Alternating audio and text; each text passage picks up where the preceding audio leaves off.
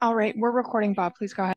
Okay, so we do have a quorum of the Finance Committee, so I'm calling the Finance Committee to order at 2:03 p.m.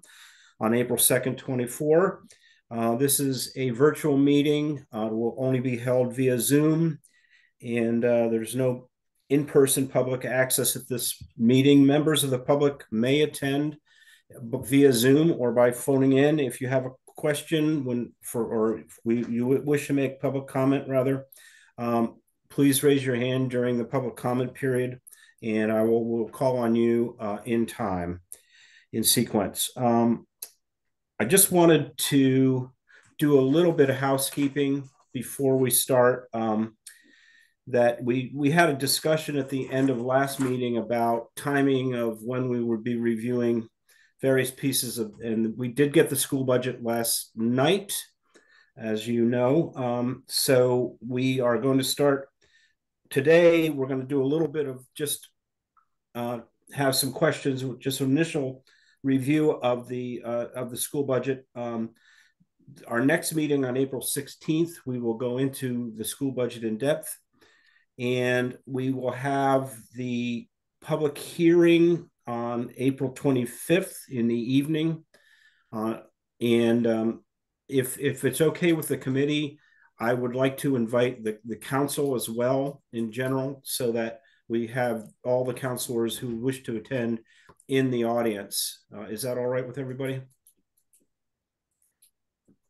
Okay. And then finally, we'll make a recommendation on May 3rd, which I think we have a scheduled meeting in the morning that Friday.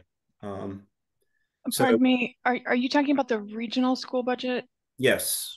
So I think what we had discussed was for the committee to continue a meeting after the hearing to deliberate so that the council could potentially vote on Monday, the 29th. Okay. All right. That's not what I had in my notes, but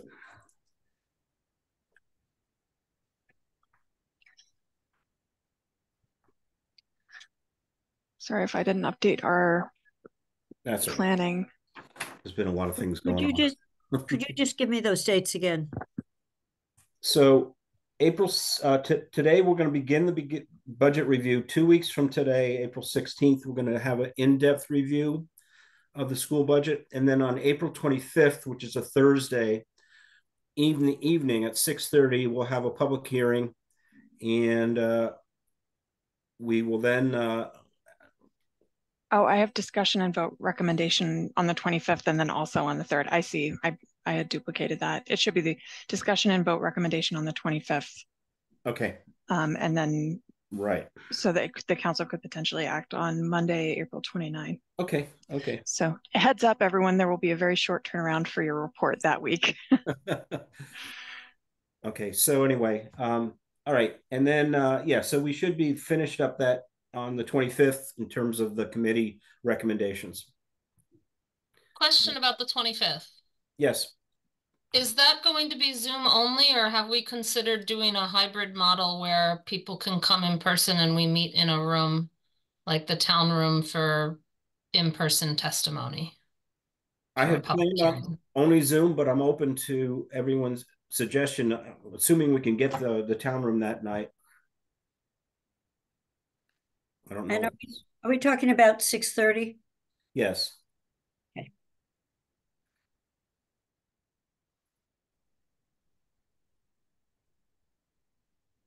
May I ask a question? Yeah. Kathy, when is JCPC supposed to be wrapped up? Is it that night?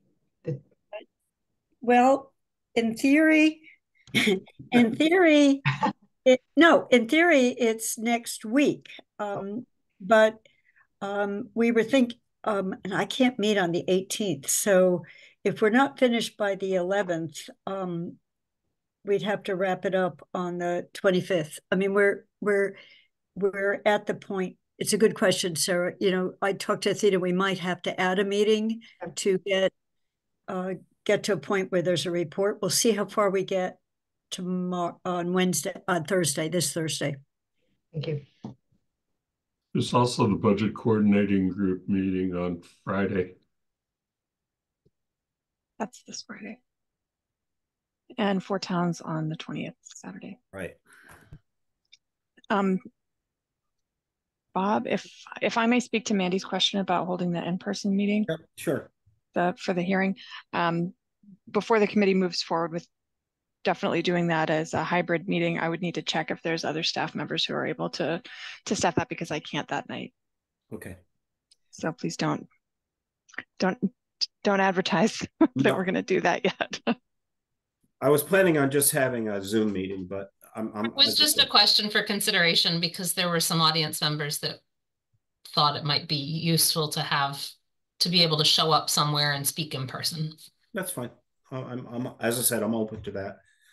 I just want to make sure that we've got coverage. Okay, Alicia is not here. Anyway, let me go around the room and make sure people can hear me and I can hear them. Andy? I'm here. Councilor Haneke? Present. Kathy? Here. And I'm here. So we do have all of us. And when Alicia joins us, we'll bring her in. Let's see if we have. Okay, I'd like to open up to public comment now. I see there are some people in the audience. If anyone is interested in providing a public comment, please raise your hand now, and we'll bring you in and hear what you have to say.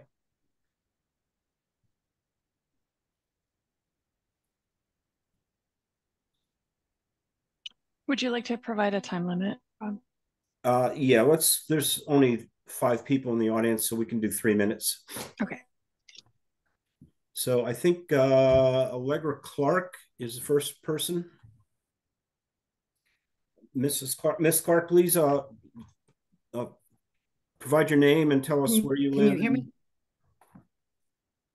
Hello? Hi, my name is Allegra. Can you hear me? Yes. Yes, okay. I am a resident of District 2, and I am Zooming in today in support of the regional school budget that was presented at last night's town council meeting. I think that it includes position restorations that would help support our students, and I would like for the town to work with the other towns to find the funds to provide those supports for our students. Thank you. Thank you. Thank you for your comment. I don't see any other hands up. Does anyone else wish to make a public comment at this time? Okay. I think, we'll just close public comment then. So let's move on to the next, which is the review of the audit. Holly, did you want to provide any information? See, you're present.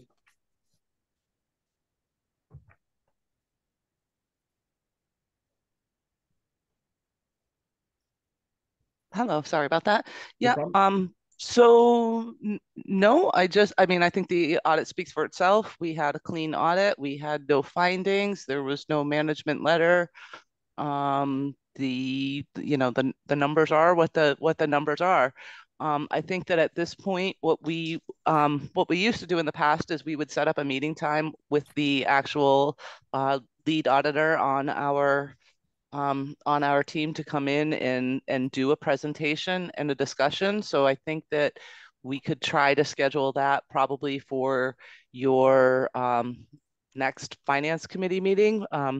My understanding now is instead of having an actual audit committee, which is a separate committee, that the finance committee is now the audit committee. So I think that what I would likely suggest is that, I mean, I did not get it until very, very late in the day on Friday. So I apologize for which was our pretty much our last day to get the audit.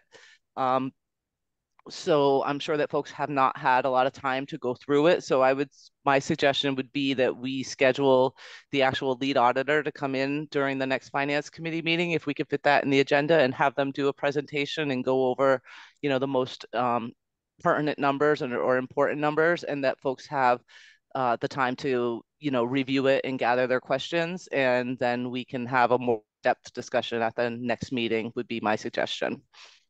Okay, thank you.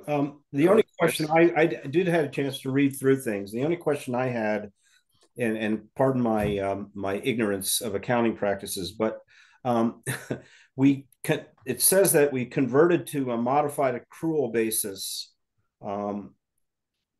during the calendar year June 30th, and I didn't know what a modified accrual basis and accrual basis of accounting is. So I don't know if you can answer that, but well, I would likely have the auditors explain that a little yeah, bit better, but so we operate on a cash basis, but the way that the auditing standards are is they convert it to an accrual basis. So they do some adjustments to the financial statements, basically for any revenues that came in during the, say that I believe it's the first 60 days of the following fiscal year. Those were likely bills that went out in the prior fiscal year. So they do some adjustments on their books to get to an accrual basis. It's not something that we do on our books for the state reporting, but it is something that the auditors do to adjust it to be more of a business type practice, where if you sent all these bills out, they should have been collected, and they do some accruals. But they can certainly explain that. It is something that typically happens every year. So at the end of the fiscal year, they will make some what they call audit adjustments. And I'm assuming it's just referring to that. okay, thanks. My wife had a business, and it was on an accrual basis, but it was just simply a cash basis. Andy, right. Question, comment? Yeah, I mean, I encourage us to have a meeting actually with the lead auditor for a couple of reasons. One is that the appearance, the format and presentation seemed a little different this year than it has in the past. And actually, maybe to the benefit, because it had a little bit more just written language that was readable, understandable, as opposed to just pure numbers. But the other thing that was helpful in prior presentations is that the person who was making the presentation, who we asked that they switch so that we could get some freshness, but she would go through and point out with presentation that she prepared in advance what are the key numbers to look at and why they're the critical numbers, and what this and why in every case they were good information, and said good things about how our town is being administered financially. So I found that the presentation was very helpful. Also, since we have one new member of the committee, might be helpful, to for to do it for that reason too. So I would encourage it. I think that's a great idea. So if we can invite them, that would be great.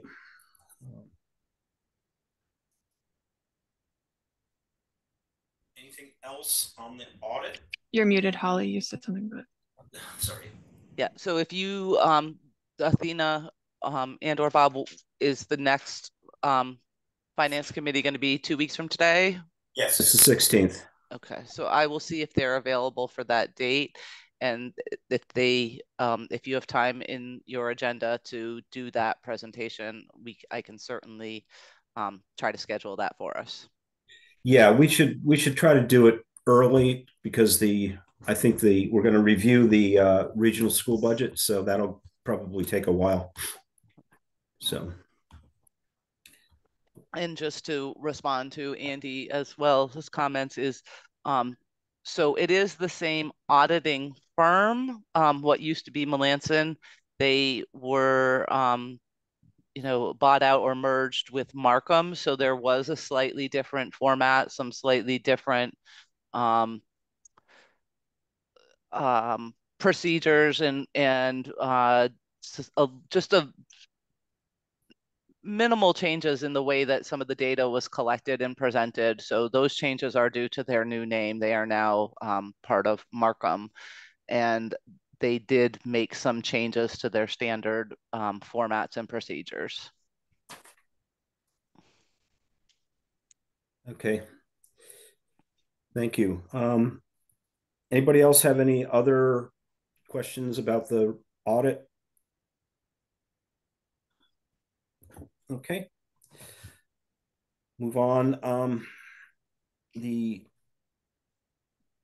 regional school budget review.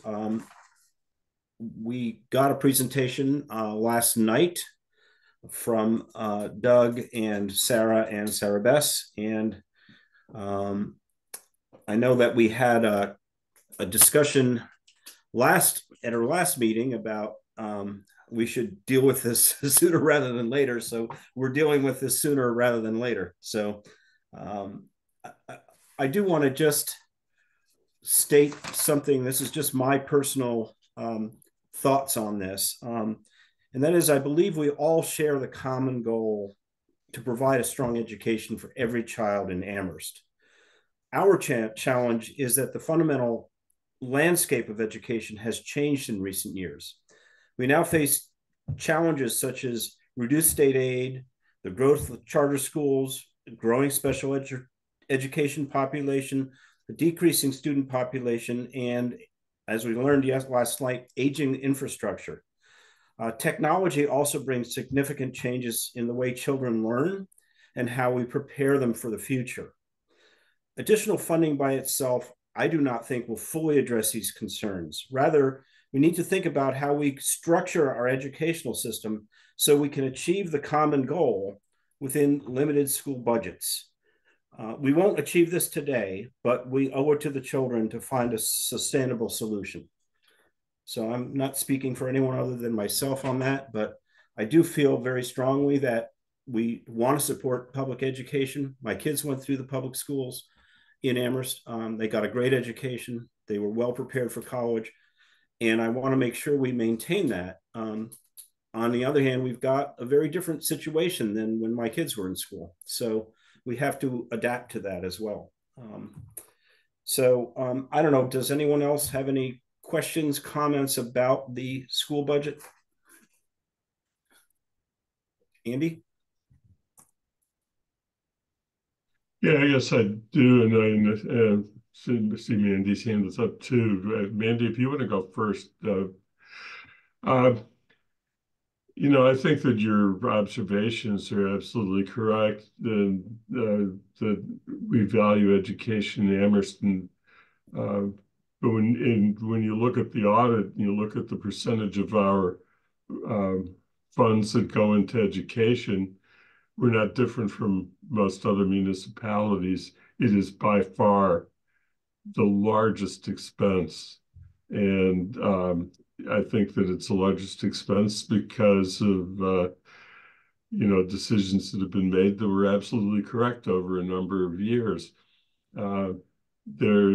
The question that we have to grapple with in part is that, what are our limits, and how do we deal with the limits? Because if we are we at a point where it will, the continued increase in the school budget, which is running at a rate that is greater than our revenue is growing, is in danger now of eating away at other expenditures. somebody in the audience last night during public comment made, the suggestion that we look at the police department. Well, I think that those of us who've had experienced the police department know that we're at a minimum staffing level now to be able to provide response on a 24/7 basis. And if we shrink the force greater, that we won't be in a position to provide response on a 24/7 basis. And that's, it's hard when you look at the rest of the budget to figure out where there is give to take away. So I think that one of the things that we really need to do is have this discussion. And if we're going to have a more intense discussion at our next meeting, that's when we might want to have Sandy join us and talk about that and sort of say, if you were going to make a decision, or if you were forced to make a decision to increase our funding for the education programs, what are the options that he sees from his perspective as someone with extraordinary experience and financial expertise? I'd ask Holly the same question. But I think that that's one to flag for 2 weeks from now when we have our more intensive discussion. The other thing that concerns me is that it seems possible, and I almost go to the extent of saying it seems highly likely that we would be in a position a year from now, if we have taken the money from a one-time source like reserves, where we can't do that every year.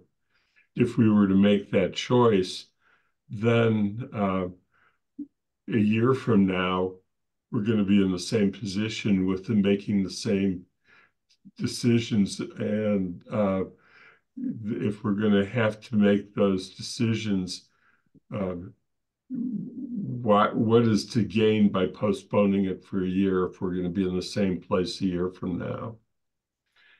And I think that that's a discussion that I really hope that Sarah and Sarah Best take back to the school committee as a whole and the administration, and bring that back for us to talk about when we have our more extended presentation at our next meeting, or discussion at our next meeting.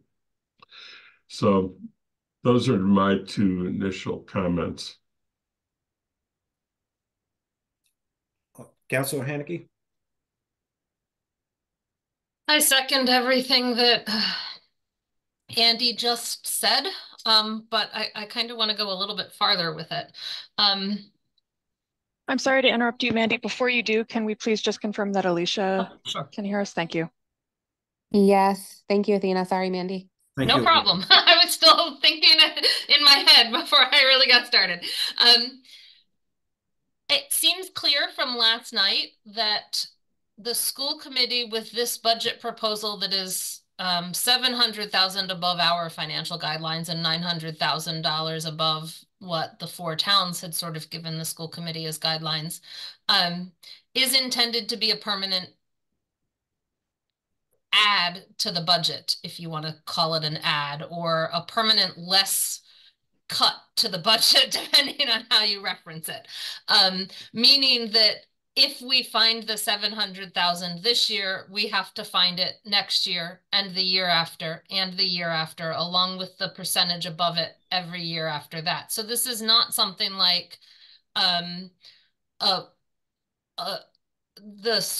elementary school asking for a one-time $500,000 outlay because they need to get from one school year to another before their budget gets cut because they will have savings in utilities, say in FY26 when a new elementary school opens or something like that, and savings in utilities and potentially staffing and all because of the combination of schools. We're not looking at like a one-time bridge type funding here. From their comments, it appears to me that this is a permanent funding request well above where we thought we could could fund next year. And so that to me says we can't fund it or even consider funding it out of reserves because it's not logical to fund ongoing operating expenses out of reserves. It's not sustainable, as we heard the superintendent actually say last night when he indicated that they've moved some stuff into revolving funds and our Councillor Griesemer asked, well, is that sustainable? And his answer said, no, that just delays some more cuts a couple years down the line because you can't sustain it out of something that is spending more than comes in. And so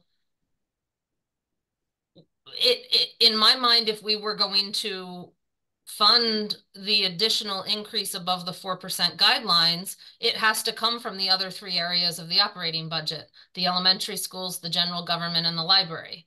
The library received an increase of, I don't know, $80,000 as their 4% increase or something this year. The entire increase among all four for operating budgets was $2.9 million.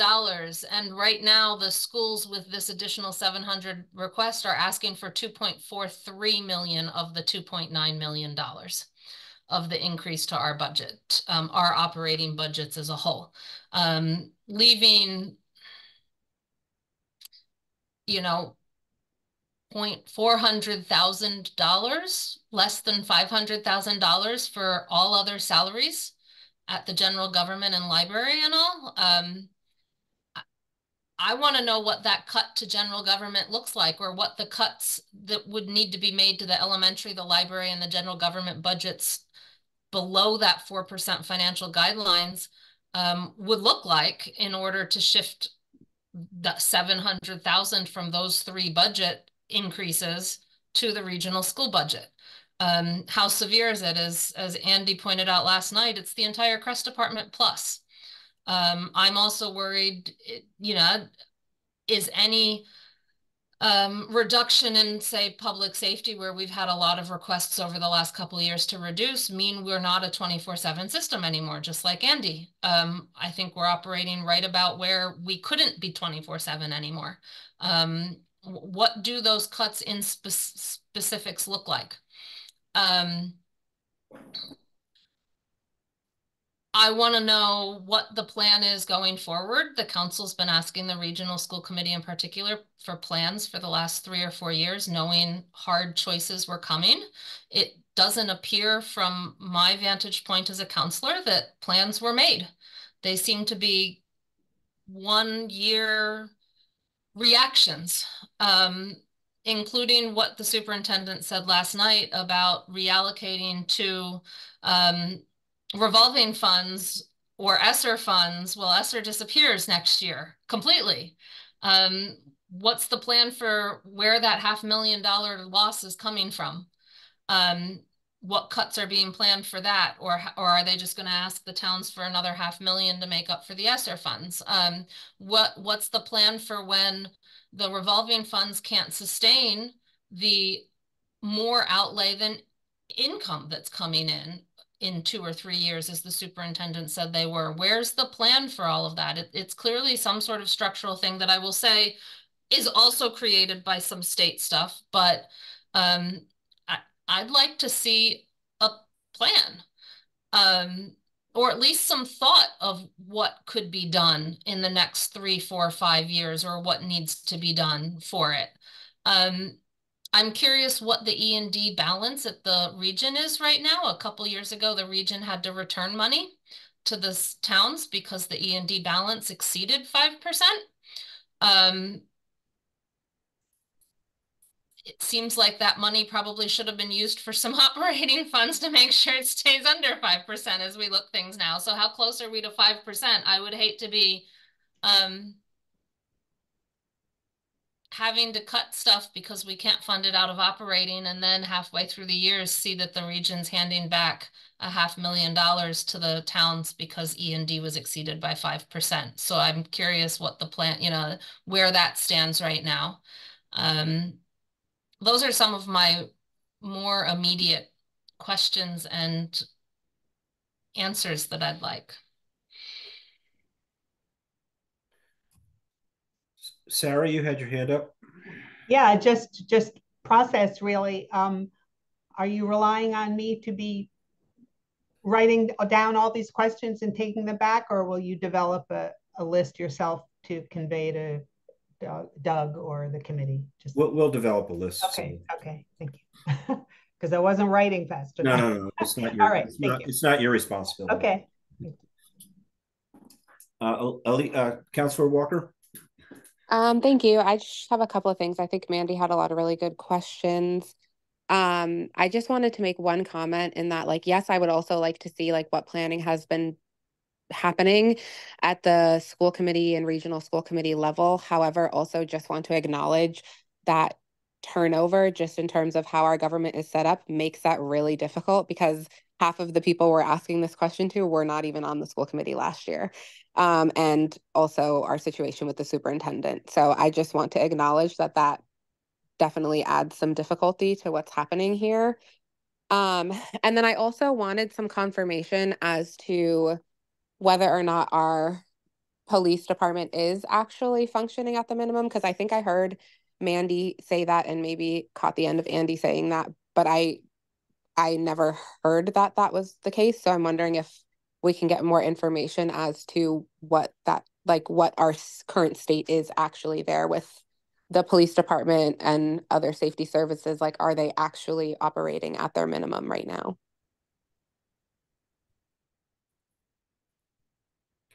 Kathy? I won't repeat, and Sarah, yeah, I'll send these questions also in so Bob can compile them.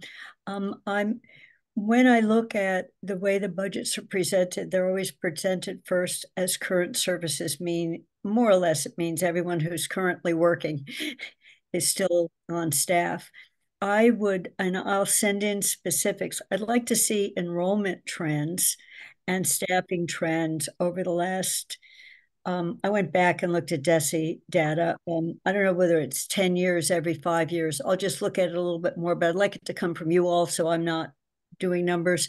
So enrollment and staffing, because I think some of what is happening is because of COVID, adjustments in staffing didn't follow changes in enrollment the way it might have. And if any case, it might have gone in a different direction. And I did pull out the disabilities data on trying to figure out whether disability number of kids as DESE measures them has gone up or not. And depending on what year I look at, the answer is yes. But it's sometimes been as high as we now are and sometimes been lower. So, is there a blipping up and down? Because I know that what that would mean is more of the staff was related to disabilities, but it doesn't necessarily mean we need more staff. If the number of children didn't go up, if it's just the proportion. So I was looking actually at numbers, like, for example, we're below where we were a decade ago in absolute numbers of children as DESE counts them. So I'll send some in on that. And I think Mandy's question about the school's equivalent of the reserve fund, where is the money that is not being spent and what's been budgeted in the next year in terms of, is there a good chance that it'll be on the high side? My last comment is one I've kept making.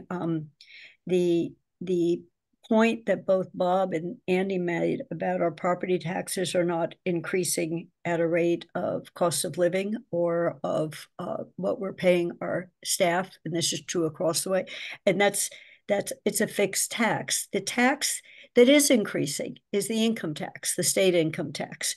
And the place we get the income tax is Chapter 70, and the place we lose the income tax is the charter, the way the charter formula works. And then the other place we haven't seen what we thought would be a flow of funds into K through 12 is the millionaire's tax. And when you look at the distribution of what the governor did with that, there is a K through 12 line, but a lot of it was capital. And there was nothing, I have no problem with that because some of what it did is funded more money from MSBA to build our school. But it in the meantime, the legislature is looking at offsetting student debt and other things, all drawing on that same base. And I think we need to unite with other towns. So aside from this call for us doing internal planning that goes more than 1 year, these are cross-cutting South Hadley, Northampton, Amherst, and then even a few Boston schools got hit by the Student Opportunity Act formula are facing steep layoffs as they lose their ESSER money. So I would like to see to what extent we're starting to build a group. And the libraries around the state did that to get more money for the library funding. The schools did that to get more money out of MSBA. I think we need to do something that organizes around charter formula. So I know that is not a fix for this year. So my last question is, if there were more money from some source from Amherst, and it was not 700,000, but it was 200 or 300,000. If we name a couple of things, what could be done with that amount of money? And do we think the other towns would be coming up with an equivalent share? Knowing everything what Mandy said is true, that this would be not solving the problem. It would just be giving a safety net for someone to figure out how the following year one solves the problem. And so I will be raising the question of, did we go too high on the capital allocation when we went to 10.5? We knew it would be a squeeze on the operating budget. Both Bob and Sarah are on JCPC, and right now there are more asks than the money we have, but there a few could be either not done at all or moved to a different year. And if we freed up some capital money and designated it for the regional school, might that be possible, but contingent on a plan for the following year, because the next years on capital keeps looking worse, including Crocker needs some major capital expenditures, and we didn't have big school. So I'll put that in writing on if there is some but not all of what you asked for, what could be done with that money in a much lower tranche than 700,000. So those are going to be my questions, starting with enrollment data. And I just want to say, Sarah, when I send that through to Doug, in the past we've been told you can go find it on DESE. I think it's much healthier to have the schools just send us a table and say, this is the DESE table, but this is the numbers we send to DESE, and we also believe these numbers are accurate. It just somehow better than Kathy going and downloading data from a table. Well, it's not even easy. It's not easy. I do know how to do it. The administration should provide that. I support that.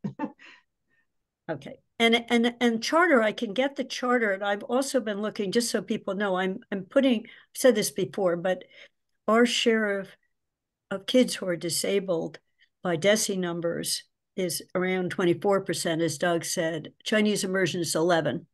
And so we're sending an average amount we spend to the school, but they are not serving the same kinds of children. And Amherst gives them a healthy profit margin compared to other sending schools in the immediate area. And they're expanding and renting new places because they've actually been making money. So it's just another way of saying there's something wrong with the formula. And it's a lot of money that's coming out of the regional school system.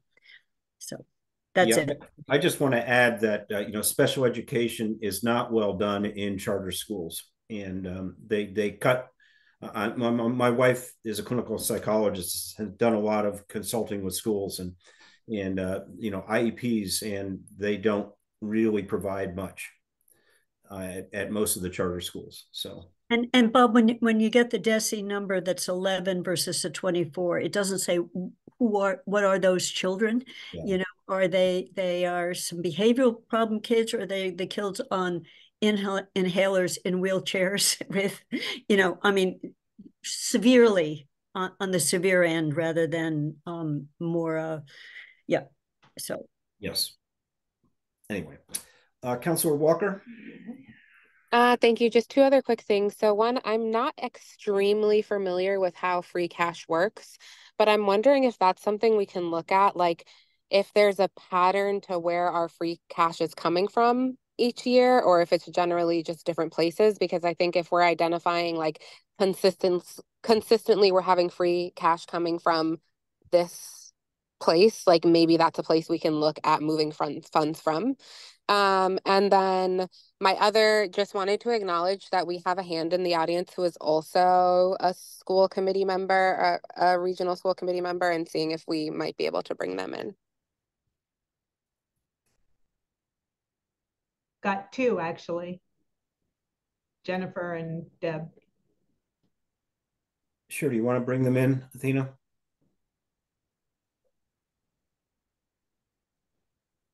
This isn't a regional school committee meeting, so I'm not sure that would be appropriate. Oh. And I think you would end up with a quorum of the. We don't want to bring in the Amherst School Committee. And well, this is not, you're not talking about Amherst school budget, just the regional budget, and that quorum is 5. So I think we'd be okay.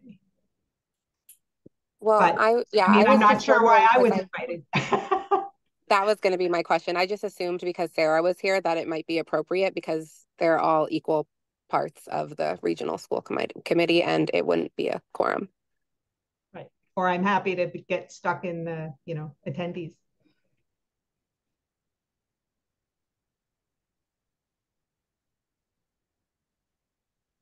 Athena, if you're advising against that, then let's just leave them in the audience. I see there's hands up in the audience. I do want, I'll open up public comment again, but we just remember we cannot respond to public comment. So if you do want to make a public comment, I will call on you shortly, but we've got some counselors here who I need to hear from first. Thank you. Andy? Well, a couple of things. One is that Alicia made Councilor Walker made a comment earlier that is worth following up on, because she was asking a question about confirmation of the whether or not the police department is at minimum funding to provide 24/7 service. And, my understanding is that because we've asked this question in prior years, that there's only 2 police officers on patrol at any time, plus a backup sergeant available at most of that time, and that if there's any kind of a situation that causes severe concern and they need 2 officers, they've taken everybody who's available. But I think that it is worth having a presentation, and I would suggest, Bob, that you or Athena talk to Paul about who he would want to come and make that presentation.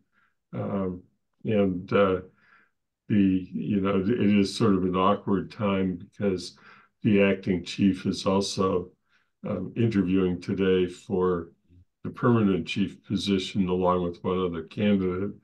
So we're in a somewhat of an awkward time, as is the school, when you ask about our next superintendent, sort of in the same place. But the other thing that I wanted to follow up on is Kathy's what Kathy was saying about the state funding, because I have been working that issue from the MMA side for the past several years, and have been spending a lot of time at it, and talking to our senator and representative about the issue. I've been talking with the mayor of Northampton and others who have been referenced in this to understand what's going on with their budgets and their schools and why they're in the crisis that they're in, and comparing it to our experience here. There's no question, and Doug Slaughter brought it up last night, that the Student Opportunity Act is taking so much Chapter 70 funding over the implementation period that it has created this minimum funding dilemma. And if you look at the Student Opportunity Act, it actually comes up with the $30 figure. The $30 figure isn't made up by the governor entirely, because the Student Opportunity Act assumes that $30 is the minimum funding. And so every time that the legislature agrees to an appropriation that's greater than $30, whether it be usually the last 2 years, they've doubled it to $60. They've in effect, appropriated additional funds so that they could do the Student Opportunity Act, which is taking the lion's share of the increase. So there's no way to avoid that. And of course, the fact that we have falling enrollment then takes away from whatever the $30 or $60 has been, because it's based on enrollment, and it has that additional effect to it. And as far as fair share, I have had that conversation with legislators, and I've gotten an awful lot of pushback, but I've made the argument because it's so obvious that I've also been somewhat interested in the fact that the Massachusetts Teachers Association, which represents our teachers, but also represents faculty at community colleges and the university, seems to be in a conflicted position as far as I can tell, because they're asking for money for the community colleges, and community colleges have done much better out of the fair share than have K-12 schools, and how they're dealing with that conflict question. So these are difficult times with difficult issues that, and I think we do need to do the best we can, but I don't want to build on a happy assumption that we're going to solve the problem in a year. Thanks. Councilor Haneke? Yeah. A couple other things that come to mind, along with Kathy's request for data, it might have been, what I'm going to say might have been sort of included in that, but staffing numbers split by the payroll lines in the budget that we get. So it doesn't have to be staffing for math department versus this, but the general education, the special education, the administration, the support staff, you name it, things like that. Staffing numbers at those 5-year intervals, maybe for the last 20 years or so. Comparing that to enrollment numbers. Comparisons of budgets, staffing, and enrollments for schools with similar sized 7 to 12 enrollments. I was reading an article recently, and Hadley's per pupil costs are 18,000. Our regions are 24,000. At our elementary school was 28,000 per pupil cost. We always seem to be an outlier, and all we get when we ask why are we an outlier is we spend more on SPED, but I'm not so sure we do. Not so sure we do as compared to the percentage we're spending on SPED versus the percentage we're spending on Gen Ed within any district, and so I'd like some comparisons to other districts and their spending numbers when our administration says, well, it's because we have more SPED enrollments and we spend disproportionately more for that or whatever it is. I think we need to drill down a little bit more as to why we are so much higher on a per pupil basis than many schools that have similar enrollment numbers to us, in those grades. I'd like to know, overrides potentially have been mentioned. I don't know whether it will continue to be mentioned, but one thing I'd like to know is things like if Amherst were to find the money and the other three towns weren't, and so our percent, what we were passed on a budget or gifted to the schools was more than the 4%, but everyone else did 4% and we found a way to do 6% or something. How does that translate to other obligations for Amherst as compared to the region? I mentioned E&D excess of 5% gets returned to the towns. Well, if we're contributing in a budget year more than the statutory formula, then the statutory formula says, and E&D happens to come back, do we just get the statutory formula back? Or do we get the percentage we contributed the year as compared to the rest of the assessments? Like, if we become more generous than other towns to our regional budget, how does that affect other things that happen in the region as it relates to four towns' obligations, or refunds to four towns or things like that? Because I wouldn't want to see, and maybe we'll never see an E&D payback again, but I wouldn't want to see if the statutory assessment method has Amherst paying 80% of the assessment and suddenly we're paying 85%, and then E&D comes back and we only get 80%. We basically just gave 5% to three other towns. And that does not seem right from my fiduciary duty to Amherst's taxpayers. So I'd like to know some stuff like that. And I'll try and come up with a way to ask those questions in a more logical manner.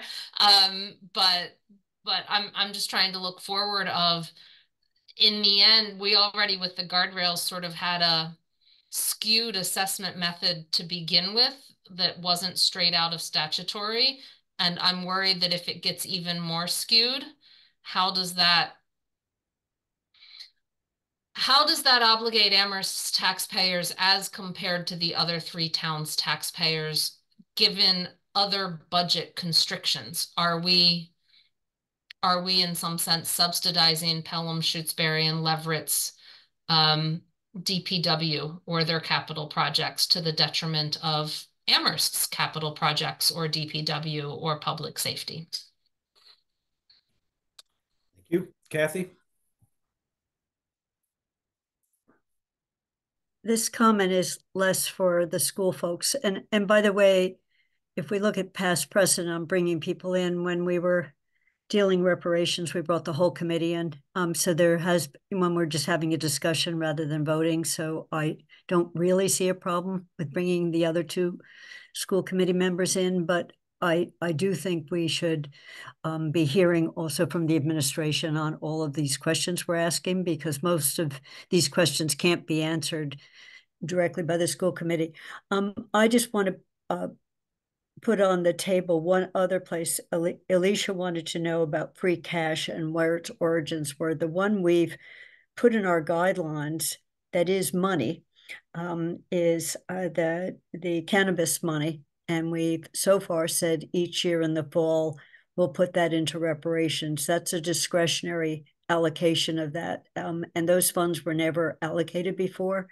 So if, you know, in Mandy's question, if we came up with some money, how would it work with all the funding formulas? My question is, there may be some different ways we could come up with some money if the finance committee thought it made sense. So I'm just going to put one more on the table. It's not Andy's, if we went from $30 to $100, which is what MMA has been proposing on Chapter 70, Lynn's right in saying last night that gets you about $80,000 or 84. It doesn't, it's not a big chunk of money. We need a change in that formula. There's something wrong with these formulas. People are not looking at them before they put them in. And then we're learning about the consequences. So I don't know who's doing the modeling before and after, but there's a large flaw. And some of these show up so quickly, you ought to have been able to anticipate the flaw rather than see it 20 years later. So it's just something I would like us as the finance committee to be talking about, if we're talking about money at all, conditions and answers to these questions. And that's it. Okay. I see that Athena has departed. I'm a co-host, but I don't know how to bring somebody in. Mandy, I know how to do it. Okay. Do you want to allow Deb and Jennifer to talk? Yes. Okay. Let me see. Am I co-host? I'm not. No, I am, so I can do that. Okay. Thanks, Mandy. Okay, I'm not. Right. Sorry. So I've just allowed both Jennifer and Deborah, but you'll have to recognize them so they know who's up. Okay. Jennifer? Hi, thanks. Can you guys hear me okay? Yes. So I see that you have Sarah Marshall in the meeting as a panelist, and Sarah is chair of the Amherst School Committee. But as you've said, this is not an issue with the Amherst Elementary Schools. This is a regional school issue. And Ms. Marshall herself has said that when it comes to the regional school committee, she's just another member like the rest of us. So I hope you'll allow me a little leeway and not cut me off after 3 minutes, which it didn't sound like you were going to do. So I have a few responses to some of the things I've heard today, and I have some ideas as well. First, Councillor Steinberg said earlier something to the effect of like, what is to be gained by delaying the inevitable? Like if we need to make this cut this year, if we don't make it this year and we'll need to make it next year, what's the point of, or what's to be gained by delaying? And my answer is there's a lot to be gained. There is a lot to be gained by however way you can fund it this year, even if it turns out that next year we're going to have to make the cuts. What's to be gained is another year of middle school students who will be able to complete a full year of high school language in middle school. And what is to be gained is another year of a restorative justice coordinator who's helping students with issues, overcome those issues. So there's a lot to be gained by delaying it for 1 year. There was a question last night, and it's come up again today. Sorry, I'm moving on to a new topic, about whether this additional funding would get added to the base. And I feel, and I think the superintendent answered, but I'm going to push back a little on the answer. And I think this is not a clear topic. And the fact that town councilors are asking the question means that I don't think it's a clear topic. I don't think it's the district's job to tell you whether it's added to the base or not. I feel like that's the town council's decision and purview to decide if you're going to add it to the base or not. Because come next year, if let's say, a miracle happens and state funding goes up a whole lot and the town doesn't have to give as much. I mean, I know it's wishful thinking, but then you wouldn't just give it the $700,000 again next year because you gave it this year. It just next year is going to be next year, and so I don't know that that's necessarily an answered question as to whether this gets added to the base or not. And in fact, when I first this idea of approving a larger budget than the guidance given by the towns. This was originally brought forth as like what if the towns could just give a one-time gift for this year and to bridge us to next year. And I know Manji Joe mentioned that this isn't a bridge situation, but I think it is because Well, first of all, this year that we're talking about, fiscal 25, is the last year we're going to have ESSER funds. So we do have ESSER funds this year. Next year is going to be even harder than this year. So I see this year as a bridge to next year's fiscal cliff, or however you want to call it, is going to be even worse. And so my thought originally was we need to figure out what we're going to do for next year. And my original idea was crazy idea was to do a Proposition 2.5 override to to get us settled for fiscal 25, and then for fiscal 26 put together a multifaceted effort, however that looks, to do a Proposition 2.5 override. And we don't even have to think that it's going to pass or know if it's going to pass. We just have to try. So whether you think it would pass or not is irrelevant right now. We would have to try. So when it comes to a plan for the future, my plan is going to be to suggest that the regional school committee put together a revenue subcommittee, to think about what can we do to raise more revenue for next year? Is it talking to Amherst College? And we already have a subcommittee dedicated to that. Is it UMass? Is it a Proposition 2.5 override? Is it advocating for more state funding? Is it the Fair Share Amendment funds? Once we hire a superintendent, that's all I can think about right now. But once that's over, which it should be soon, I'm going to focus on what are the sources of revenue that we can push for so that we can climb out of this hole for fiscal 26. So I think that's all I wanted to say in terms of responding to some of the things I've heard. Oh, just one last thing. The question was, what have we been doing for the past few years to plan for this? And I guess my answer is we haven't done a lot. We haven't been proactive. But as I said, this year, this fiscal year we're talking about, we have ESSER funds, and we didn't know that despite those ESSER funds, we'd still have this big, large shortfall. We didn't know that until this year. And so I guess for me, I wasn't thinking that this would be the terrible year. I was thinking next year would be. And I think next year is going to be pretty terrible, but I didn't anticipate that we'd have such a big budget shortfall for this year. Also, honestly, the school committee's been in a little bit of crisis mode, a little bit of survival mode for the last year. And we've been doing basic things like appointing a superintendent and like filling vacancies. Like I'm sorry, we've been in survival mode, so we haven't been able to do the proactive things that we need to do. But for me, once the new superintendent is at least identified and hired, I'm going to shift my attention to how can we raise revenue and how can we address this budget crisis. Thank you. Okay. Jennifer, let me just respond to your issue about revenue. And I encourage you to talk to Amherst College and to UMass. However, there is another way that we could use those resources, and that is to have more kids, more students attend classes at either place. My son, for example, took an advanced math course at UMass when he was in high school and got college credit for it. So that would be very beneficial, but it's not, dollars exchanging hands, so to speak. So just bear that in mind as well, as one of the ways that we can ask for help is to increase the number of students that have opportunities to attend classes at those institutions. And okay, thanks for that idea.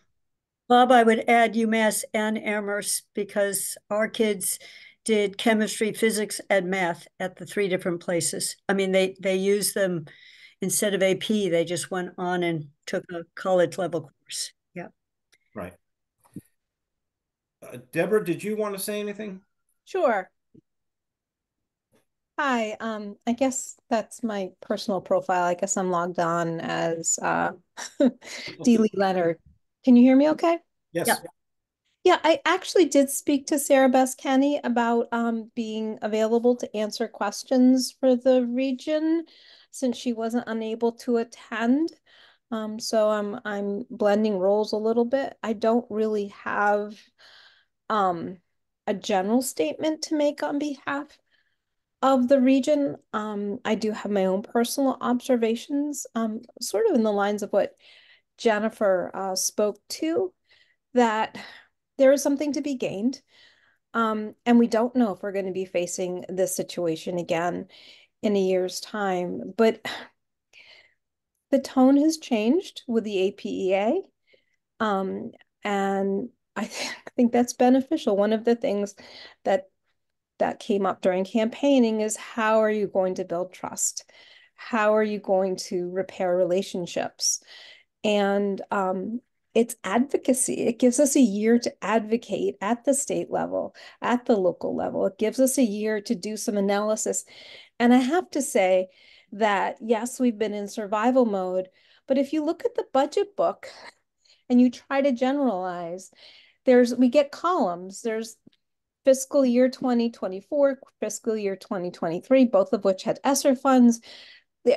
I don't even know when ESSER began. Is it a 3-year program or what? But, there's those budget lines from fiscal year 24, 23, 22, and 21 are impossible to interpret because of COVID, and because of we're still emerging, as Superintendent Slaughter said, there are still needs that are being met. Trauma doesn't magically go away.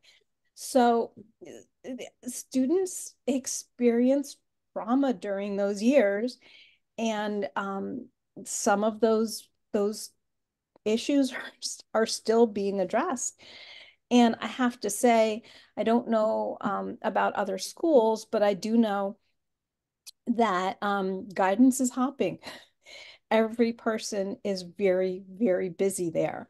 So one of my concerns in looking at the budget with the $1.6 million cuts is, if we're taking a caseload of 210 per guidance counselor up to 240, where the maximum limit recommended by the School Counselors Association is 250, where does that leave us? If we're really focused on, as the state expects us to be, making students able to pass the ELA, the math and the science, MCAS, regardless of in order to achieve a high school diploma, where does that come out of the needs of our students? The proposed cuts for 2 special ed teachers, we have very low enrollment in certain biology classes for good reason. ELL learners, as well as students with special needs, need to pass the same level of MCAS, with some exceptions, in order to get a high school diploma. So there's places in which I don't know how to, and I will go back and look at numbers and do comparisons, but there's places in which we're doing the best to meet our needs. And what that looks like a year from now, I don't know. But I do know that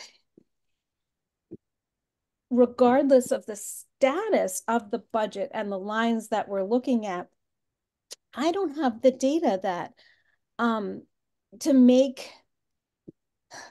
decisions, informed decisions about the budget right now. I pulled up this best practices sheet by the MASC, the Massachusetts Association of School Committees, and I was humbled by the ways in which our district has not been able to report on the cost-effective resource management of our programs. And we owe it to our taxpayers, we owe it to our students, we owe it to our towns to be able to look at these programs from a proactive way. All we right now have is anecdotal evidence. We have very strong opinions in the public about what's essential, and no other data to balance that out. So we have nothing to gauge our decision making on besides what we hear from individuals. So I would love a year of advocacy, but I would love a year of analysis. I would love to see what resources are available to us, if not in terms of checks, in terms of perhaps our partners in the town helping us make these decisions.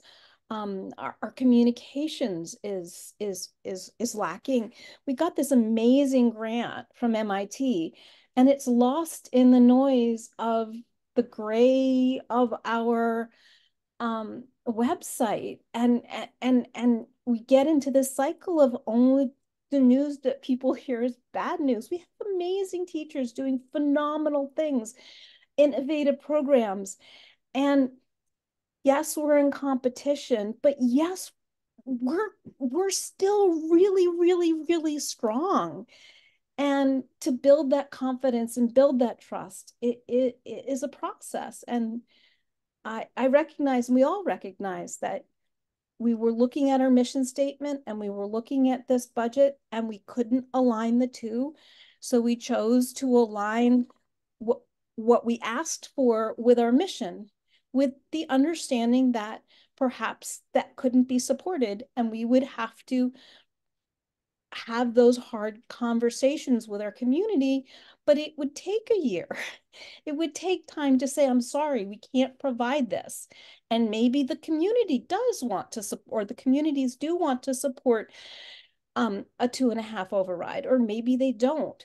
Maybe they want to be, they would have to be part of the process in which we look at how our existing financial constraints can match what we say we provide for our students. So that's what I have to say. Thank you. Councilor Haneke? Thank you. I guess some of the information that I know cannot be provided now or even in the next couple of weeks, but in response to some of the statements that were just made, it sounds like some on the school committee are asking for funding for this year to really be able to do planning on budget stuff next year, but there might be a disagreement as to what that planning is. Ms. Shao talked about revenue subcommittee of looking only at revenues. Ms. Leonard talked about analyzing expenditures and other things, and maybe curriculum stuff too. I think given that multiple towns have been asking for strategies and plans for multiple years, not just this last year, I think I would need a concrete plan for what the school committee would be doing and would be producing, and not just on a revenue advocacy side. At least many of us on the town council know how hard that is, and that it many times takes multiple years and is sometimes successful and sometimes not.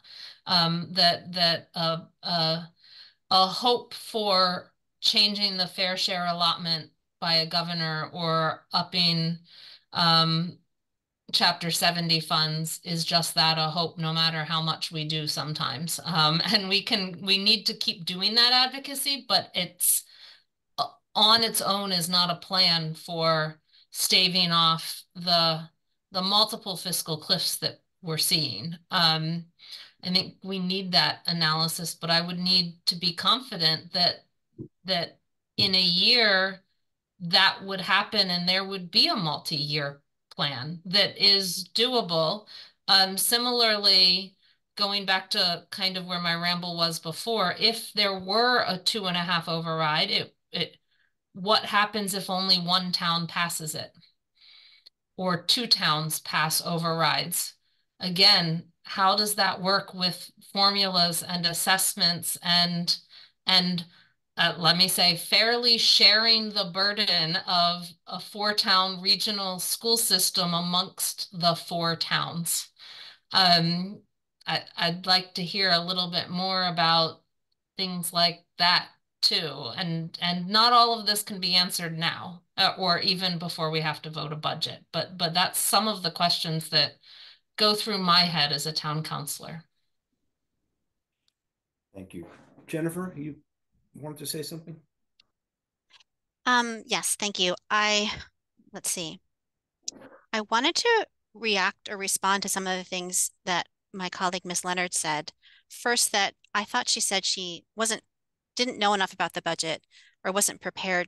I don't remember exactly what it was, but it was about not knowing things and only knowing things because individuals have told us. But I think that the outpouring of support for for example, for the World Languages program and the Restorative Justice program, like that tells me what I need to know about the value of those two programs. It may be individuals who were sharing with us, but I think there was enough of a mass outpouring of support for those programs to tell me that those two programs work. So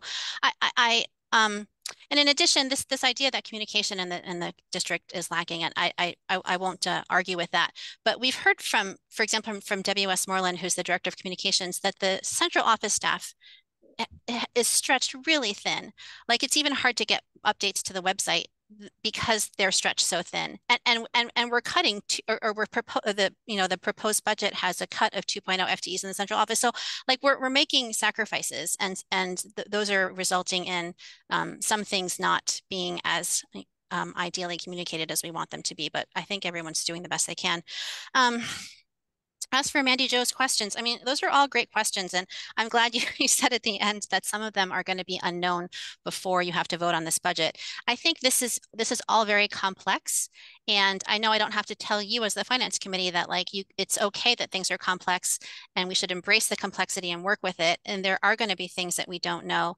But that doesn't mean we shouldn't try. Like we should, if we think if we do get a revenue subcommittee or if people decide to do a Proposition 2.5 override and we don't know if it's going to pass, and then we don't know what the outcome will be if one town passes and the others don't, that's not a reason not to try. We still have to try and do the best that we can to support our schools and our students.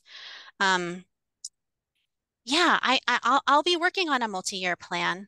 I don't know that I'm going to get you anything before you guys need to vote on the budget, but you have at least my word that once the superintendent search is final, I'll be working on a multi-year plan. And the fact that different school committee members have different areas, different ideas and areas of focus, that's okay too. Like it's a democracy and we're individuals. And I think together as a school committee, we're going to have to come up with both a spending plan and a revenue plan.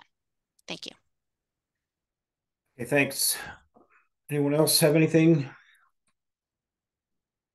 Okay, well, we'll if you can send your comments or questions to me, I will compile them and then send them on to through Athena to Doug Slaughter. Excuse me, Bob, I'm sorry. Could I ask you one more question? Could you clarify, like, what are the next steps in terms of timing? Like what happens now? Okay, you probably missed the earlier part, but we are going to review the regional school budget in greater detail at our next meeting, which is April 16th. And then on Thursday, April 25th at 6:30 p.m., there'll be a public hearing. And after that, the Finance Committee will continue on and come up with a recommendation to the council. And then the council will vote sometime after that. We don't know when we can get it on the council agenda. Thank you. Andy? Yeah, I think that what Athena said and what I've heard from the council president is that the thought is to do it on April 29th at the council meeting to have the actual vote, which would put us after two of the smaller town meetings, but before the last of the town meetings. I think that Shutesbury is last and that Pelham and Leverett are the Saturday before that Monday. The other thing I was going to respond to that had been brought up earlier is that there was a lot of questions about how the Chapter 70 formula works and why it was designed the way it was. And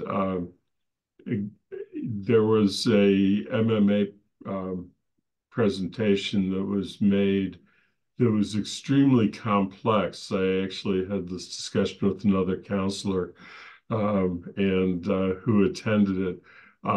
There are actually a couple of spreadsheets that are available. Desi has a spreadsheet that I can forward to anyone who's interested that is a little bit simpler to understand than the presentation. But I thought that the presentation was good in that the finance officer from the Worcester schools really did explain what the goals were and why it was constructed. And that's, I thought that he did a very good job of talking about how you look at town's ability to pay and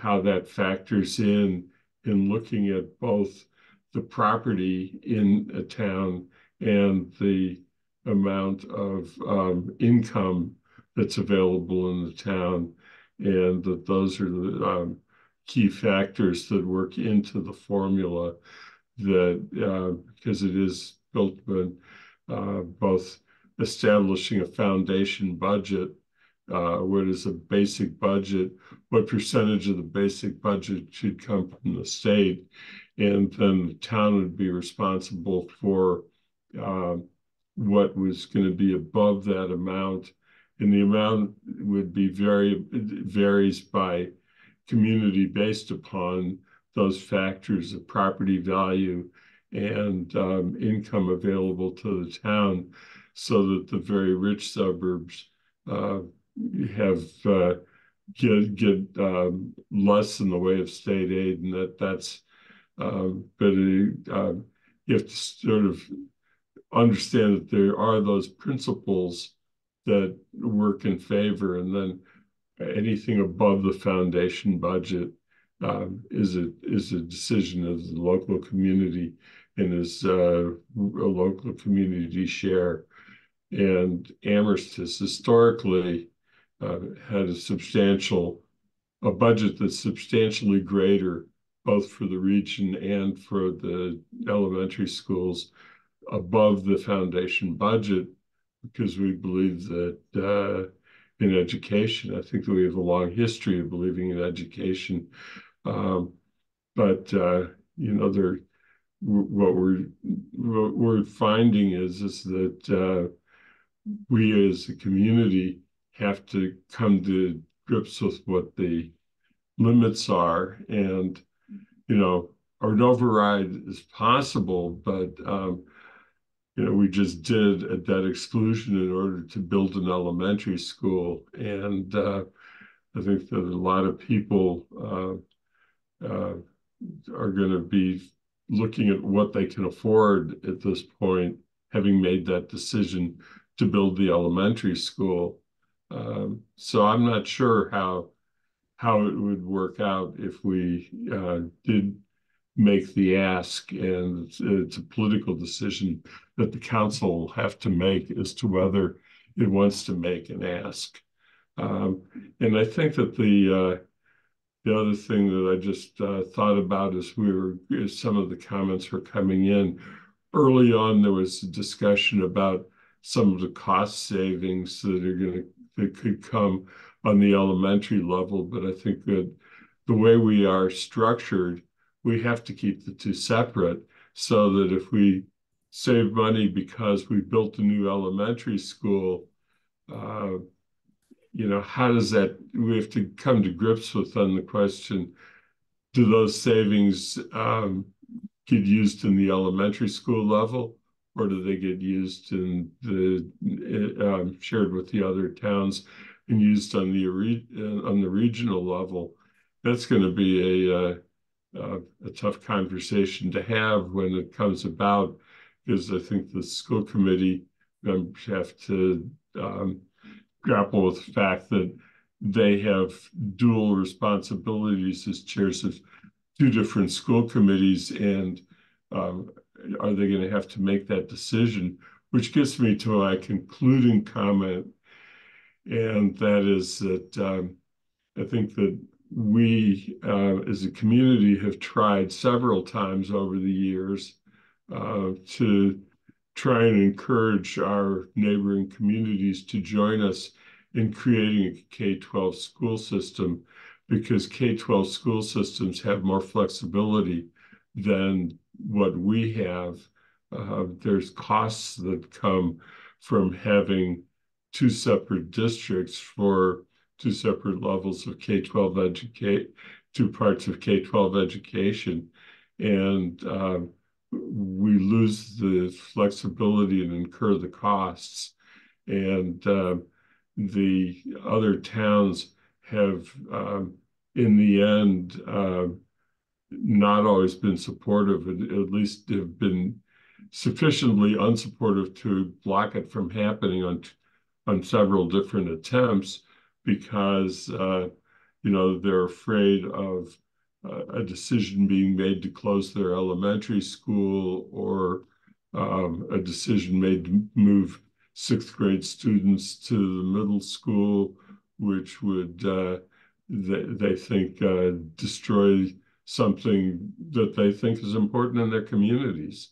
And so it's there's a lot of history here, and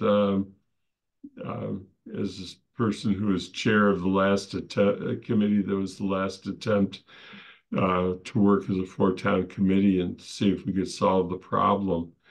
I can tell you we poured a lot of time for about a year and a half into that process to end up going nowhere because one town just couldn't abide by the result because they didn't want to put their school at risk.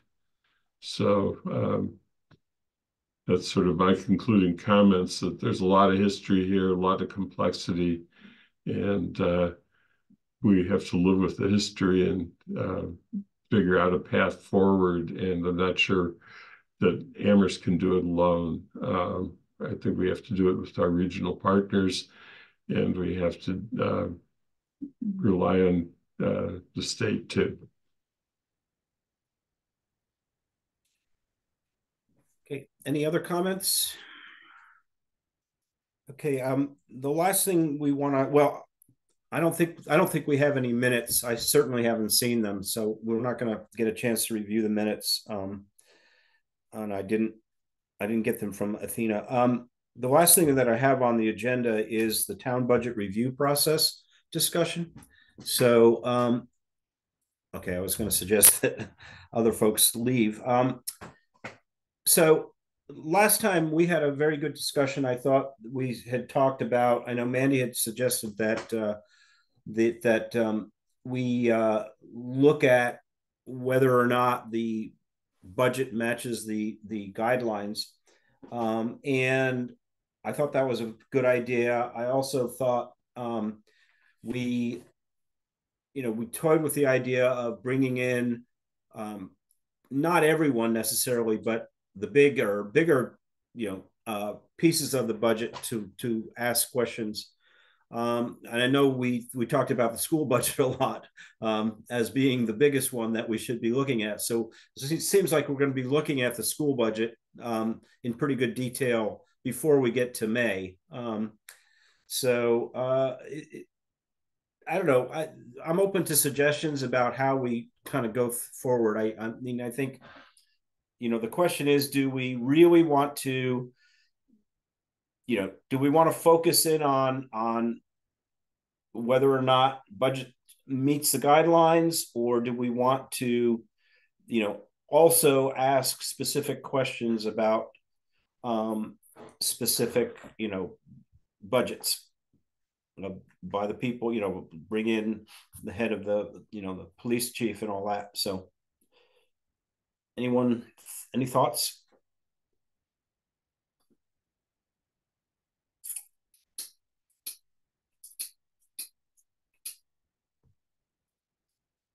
Councilor Haneke? This is not well thought out right now, but I'm sort of going to be thinking out loud.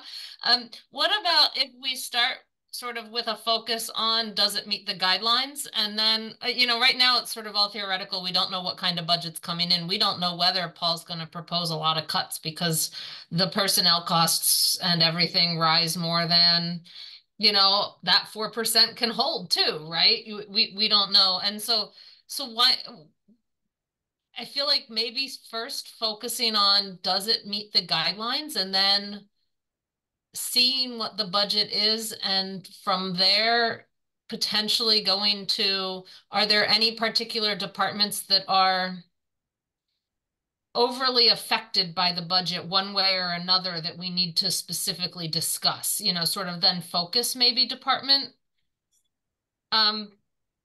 invitations to, if there's an outlier, or if, say the budget comes in with big cuts to X department, I'm just going to pick recreation, like, well, maybe we need recreation in to see, to explore that a little bit further than maybe we would normally need to talk to recreation or something. Again, it's not a really well thought out comment because I'm just thinking about it now. Yeah, I see where you're going. Unfortunately, I think if recreation is cut, we can either just reject the entire budget or cut it more. So I don't think we have a lot of choice when it comes to the budget itself. So anyway, Kathy?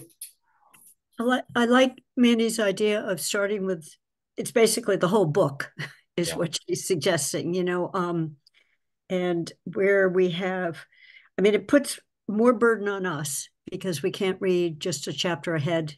If knowing police is next week, or we can get to enterprise funds later, but trying to look big picture down.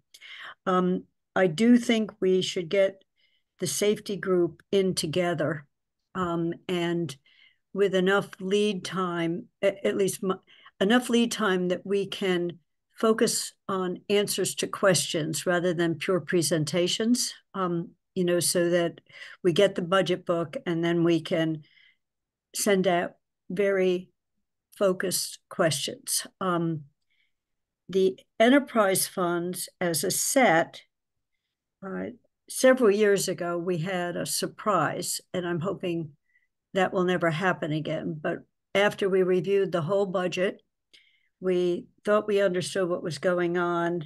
In the middle of June, we found out about an $11 million expenditure that we hadn't been told about, that turned out to be an $18 million expenditure. So, just making sure we do that with an understanding. I mean, and that we've always done as a set. Library, I don't feel like needs as much time as we've devoted to it. And so I would rather get the library budget and then just send questions and get them answered in writing, than have that. We usually get a slideshow and a bunch of other things. And just one thing I've heard is that there's a shortfall in the Friends of the Library, Friends of Jones money, but I don't know how much. They've already figured out how to adjust that because they're going to be quasi-closed for a year. I mean, they'll have some kind of operation. So I think my questions are going to be more about how are they planning to operate during the time they're not downtown. So I would cut down on the number of total meetings, and I'm forgetting something. I mean, Mandy mentioned recreation, but I think we've got the little ones, the recreation. We have the one person sustainability department.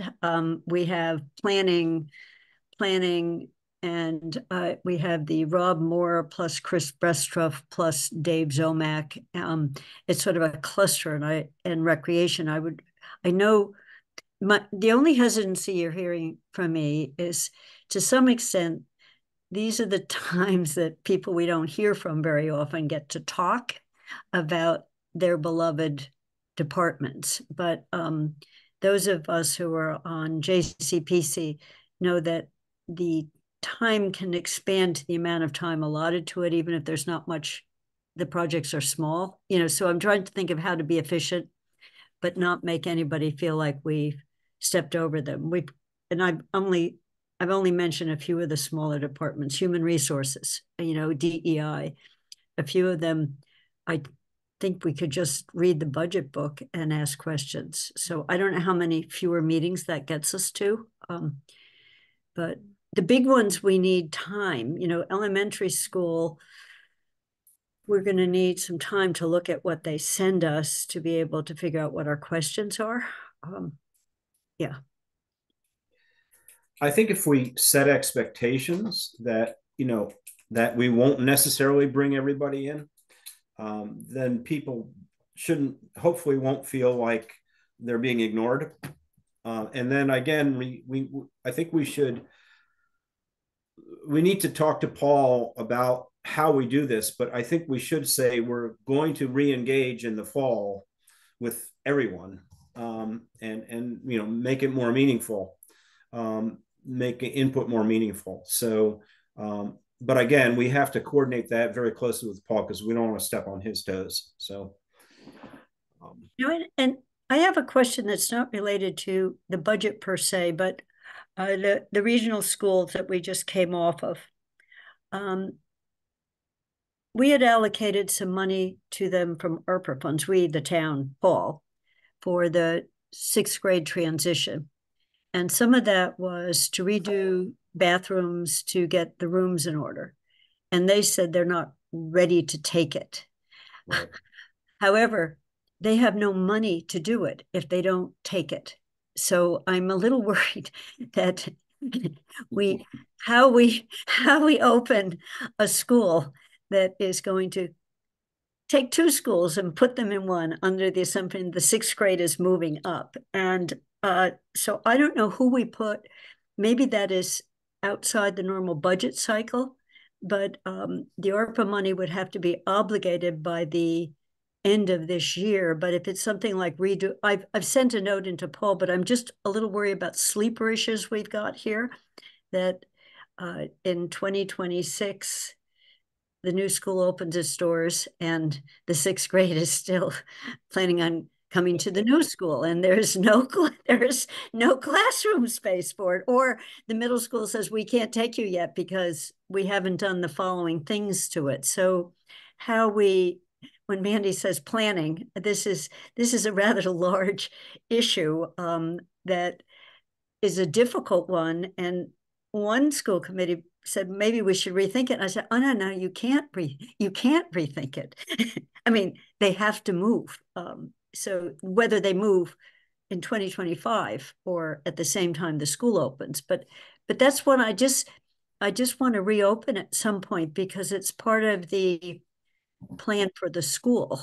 And that's one where Desi asked for it to be a school within a school with an administrative structure that made it more expensive. But our state rep, Mindy, said if we knew what we wanted and we wanted to counter it, there's a new head of Desi, and we could go in and say, we think it should work this way. So I'm just worried that with the lack of the turnover at the top, we're not closing some of the doors on issues that will come back to us as the council. You know, do we have to keep Wildwood open because there's no place for the 6th graders to move? You know, I mean, there are these things like I go, oh my gosh, we have to figure this out. So that may not have to be in May, but it feels like it has to be before the summer. Yeah, I agree.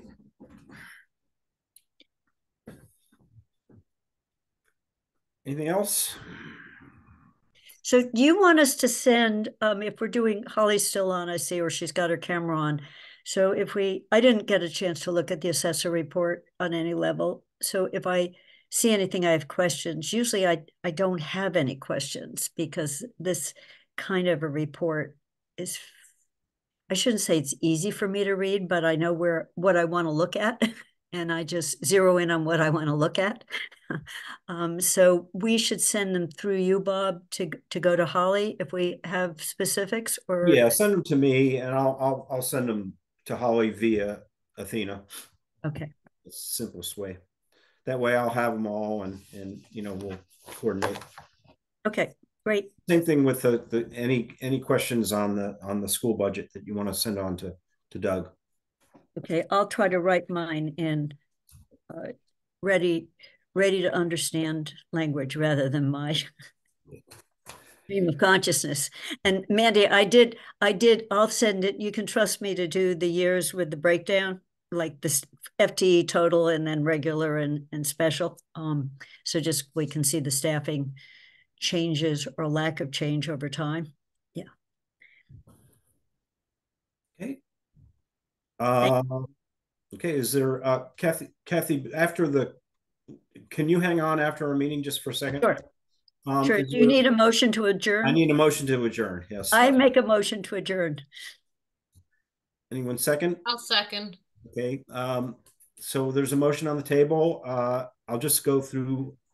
Andy? Yes. I'm a yes. Kathy? Yes. Mandy, Councilor Haneke? Aye.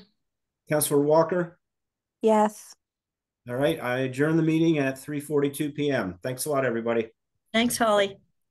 Don't, Holly, is one of us, if she leaves, I think it's Okay, going to turn off. Kathy, just very quickly,